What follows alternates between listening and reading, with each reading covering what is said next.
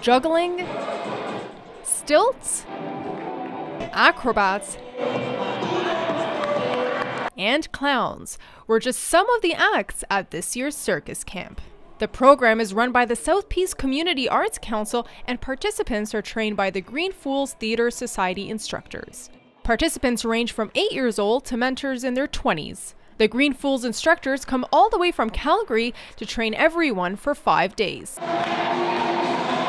From youth at risk to people with disabilities, the program is inclusive and works with a diverse group of people. Green Fools coordinator Rebecca Leonard says that the camp is not only about having fun, it also breaks down barriers.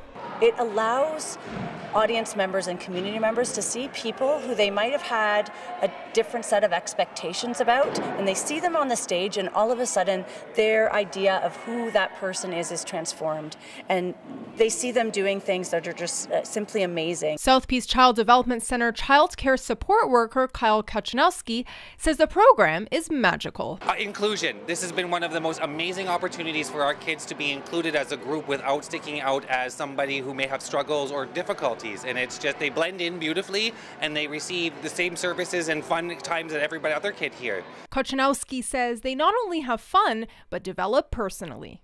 Confidence in the ability to feel like they belong somewhere. I like how you can try new things and make new friends. I think I like most about it is learning new things and trying new things out. And the performers weren't the only ones who had a good time. It's amazing to see how much talent these kids have at such a young age. So really cool, really awesome. Instructors say the circus has something for everybody. It builds success very easily and makes the impossible seem possible. An evening of highs and lows.